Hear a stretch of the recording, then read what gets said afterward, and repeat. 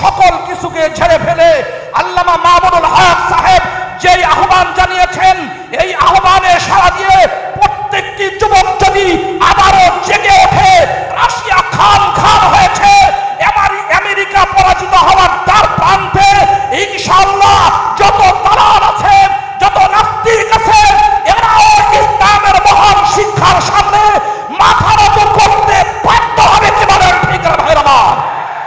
এই মজলিসের মধ্যমণি বন্ধুবর শায়েখ ইবনে শেখ, আগামী পৃথিবীর নেতৃত্ব দানের জন্য আমরা যার প্রতীক্ষায় রয়েছি, কোটি কোটি জনতা যার জন্য অপেক্ষমান, হযরতুল আল্লাম হযরত মাওলানা মামুনুল হক সাহেব সহ কেন্দ্রীয় এবং স্থানীয় নেতৃবৃন্দ এবং সুধী আমার ভাইয়েরা, আল্লাহ রাব্বুল আলামিনের অশেষ মেহেরবানি, জুমার দিন আমরা সংক্ষিপ্ত সময়ের জন্য এখানে একত্রিত হয়েছি।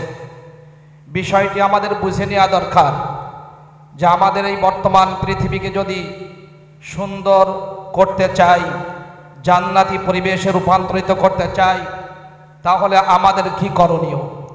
বর্তমান যে আধুনিক অন্ধকার দেখা যাচ্ছে, এই রকম অন্ধকার আল্লাহ নবী সাল্লাল্লাহু আলাইহি সাল্লামের আগমনের আগেও ছিল।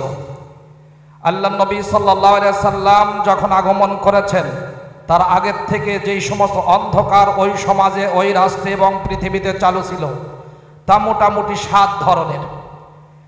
একটি ছিল কতল কিতাল, যুদ্ধ। আল্লাহ নবীর আগমনের আগে 1700 অবৈধ অনৈতিক যুদ্ধ সেখানে হয়েছে। 1 নম্বর মারাত্মক যুদ্ধ বিগ্রহ ছিল। নম্বর 2 আকদু আমওয়ালিন নাসি বেগাইরি হাক্কিন বিযুলমিন ওয়া ইনতিহাবিন, অন্যায়ভাবে মানুষের মালকে গ্রাস করা হতো, নেওয়া হতো। আর একটি হলো যে সেখানে ব্যাপকভাবে মদের আড্ডা চলত, কোনো মাদক ছাড়া কোনো মজলিসই জমত না। জিনা ব্যভিচারের প্রচার প্রসার ব্যাপক আকার ধারণ করেছিল। নারীর কোনো অধিকার বলতে কিছু ছিল না। নারী শিশুকে জীবন্ত দাফন করা হতো এবং মানুষের উপরে, নারীর উপরে, হায়াওয়ান জানোয়ারের উপরেও তারা পাশবিক নির্যাতন চালাত। চুরির মহামারী ছিল এবং আত্তাবাররুজ ওয়া আদামুল হায়া, বেহায়াপনা, উলঙ্গপনা, লজ্জাহীনতার ব্যাপকতা ছিল।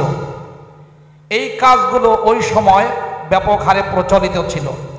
সমাজ ব্যবস্থা মানুষের নিজের তৈরি আইন দ্বারা পরিচালিত হতো, যেমন খুশি তেমন আইন। সম্মানিত দিনী ভাইয়েরা, যেই উপসর্গ এবং যেই অনিয়মগুলো ওই সময় চালু ছিল, অনৈতিক যুদ্ধ ওই যুগে ছিল, এখন তো নাই। কি বলেন আপনারা, আছে?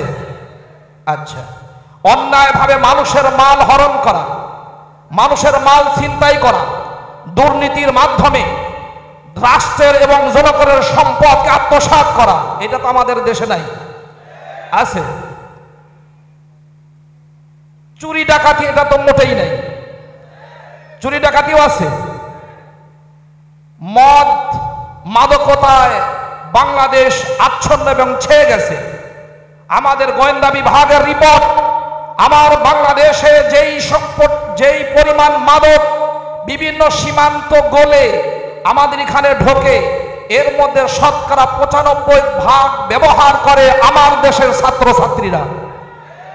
তো এই ছাত্রছাত্রীরা সব কওমি মাদ্রাসার ছেলেমেয়েরা না? নিচে লেখা আছে আর একটি রিপোর্টে, বাংলাদেশে কোরআন সুন্নাহর শিক্ষার সাথে মাদ্রাসার ছাত্রছাত্রীদের সাথে মাদকের কোনো সম্পর্ক নাই। তাদের রিপোর্ট, আমাদের নয়। সম্মানিত দিনী ভাইয়েরা, তাহলে আবার এদিকে লজ্জাহীনতা, বেহায়াপনা কি পরিমাণ ছড়িয়েছে এর কোনো হিসাব নাই, বাইরে বের হলেই টের পাওয়া যায়।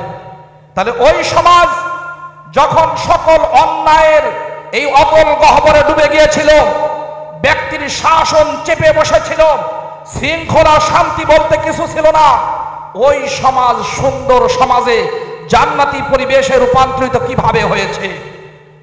সাফ পরিষ্কার আমাদের নবীর আগমনের মাধ্যমে আসমানি আলো, সেই ওহির আলোর মাধ্যমে আল্লাহ নবীর সংস্রবের এবং আল্লাহ নবীর তালিম এবং শিক্ষার বিস্তারের মাধ্যমেই ওই ঘুণে ধরা সমাজ, ওই পচা সমাজ সোনালী সমাজে রূপান্তরিত হয়েছিল। কি বলেন ঠিক কিনা? অতএব আজকে এই পৃথিবীতে যেই অন্ধকার বিরাজ করছে, সারা পৃথিবীতে ইসলাম ও মুসলমানদেরকে শুধু নয় বরং মানবতাকে এই পৃথিবীর থেকে বিদায় করবার জন্য যেই অভিযান পরিচালিত হচ্ছে, তারা এক সময় মুসলমানদের দাড়ি দেখলে অন্যায় বিবেচনা করে তাকে হত্যা করা হতো। নামাজ পড়া অপরাধ ছিল, টাকনুর উপরে কাপড় পরিধান করা অপরাধ ছিল, পর্দা করা অপরাধ ছিল। উজবেকিস্তানে এভাবেই হয়েছে। মুসলমানদের নামাজ পড়ার ব্যবস্থা ছিল না, তালিমের ব্যবস্থা ছিল না, শিক্ষার ব্যবস্থা ছিল না। মুসলমানদের নারীরা সেখানে বাইরে সব মদের ছবি, নেতাদের ছবি দিয়ে আন্ডারগ্রাউন্ডে তখনও তারা তালিম এবং শিক্ষা ব্যবস্থা চালু রেখেছিল। এরপরে তারা পরীক্ষামূলকভাবে এমনও করেছে, ঠিক আছে ধর্মীয় স্বাধীনতা দেওয়া হলো, ইচ্ছা করলে তোমরা ধর্মীয় স্বাধীনতা পালন করতে পারো। যখন দেয়া হলো এরপরে আবার গোয়েন্দাগিরি, কে নামাজ পড়ে কে পড়ে না, যখন এইভাবে করা হলো যে নামাজি কিছু দেখা দিয়েছে, এদের লিস্ট করে করে 4 বছরের মাথায় সকল নামাজিকে ওরা এই দুনিয়ার থেকে বিদায় দিয়েছে, শহীদ করেছে। সম্মানিত দিনী ভাইরা, যেই সমস্ত এলাকায় মুসলমানদের প্রাধান্য ছিল, মুসলমানরা তাদের এই শান্তির সুবাতাস প্রবাহিত করবার জন্য সকল মানুষের সাথে সম্প্রীতির ব্যবহার করেছেন, সেই মুসলমানদেরকে নির্মমভাবে এভাবে হত্যা করা হয়েছে, শহীদ করা হয়েছে। তুরস্কে সেকুলারিজম, এই ধর্মনিরপেক্ষতার নামে যেই অন্যায় অপরাধ চাপিয়ে দেওয়া হয়েছে, কামাল আতাতুর্ক বিশ্ব খবিস সে উলামা একরামকে বলছে আপনাদেরকে হজে পাঠানো হবে সরকারি খরচে। যখন সকল উলামা একরামকে জাহাজে তোলা হয়েছে, এই জাহাজ ডুবিয়ে দেওয়া হয়েছে এবং যারা যারা নামাজ পড়েছে শুধু টুপি মাথায় দেওয়ার অপরাধে এবং মহিলারা স্কার্ফ পরার অপরাধে তাদেরকে শহীদ করা হয়েছে, নাগরিকত্ব বাতিল করা হয়েছে এবং দেশান্তর করা হয়েছে।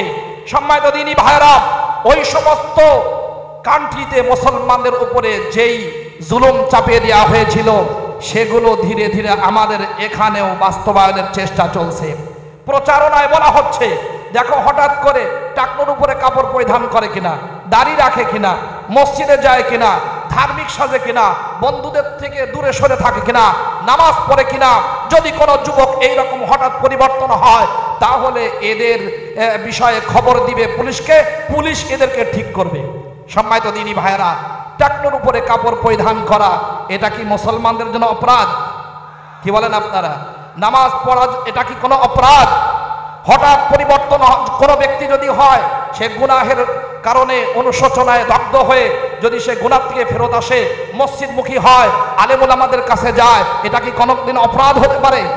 এরা প্রচারণার মধ্যে ঢুকে ওই সমস্ত দেশে সেনাবাহিনীকে টুপি পরতে দেয় নাই, দাড়ি রাখতে দেয় নাই এবং সেখানে হাফ প্যান্ট পরতে বাধ্য করেছে। এটা অনেক মুসলিম দেশে, আমাদের দেশেও চালু হয়েছে। প্রথমে ইসলামের এই সমস্ত গুরুত্বপূর্ণ কাজগুলোকে অন্যায় এবং সন্ত্রাসীদের চিহ্ন সাব্যস্ত করে আজকে ইসলামের বদনাম করে ওই মিশরে যা ঘটানো হয়েছে, তুরস্কে যা ঘটানো হয়েছে, উজবেকিস্তানে যা ঘটানো হয়েছে, তাই ঘটাবার জন্য আমাদের দেশেও এই দেশ বিরোধী, ইসলাম বিরোধী কিছু নাস্তিক শয়তানরা আমাদের সরকারের ঘাড়ে বসে এগুলো আমাদের এখানে বাস্তবায়ন করার চেষ্টা চালাচ্ছে।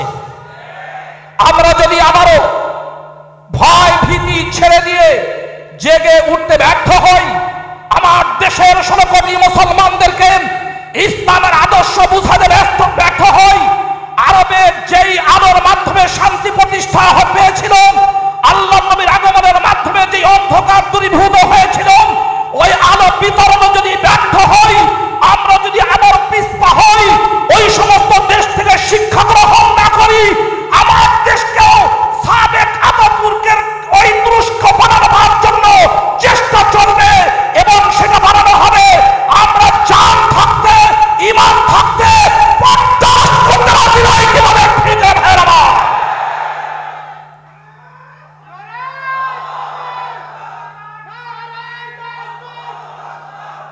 এই জন্য আপনাদেরকে জাগতে হবে। আপনারা জানেন সকল সুপার পাওয়ার গুলো যত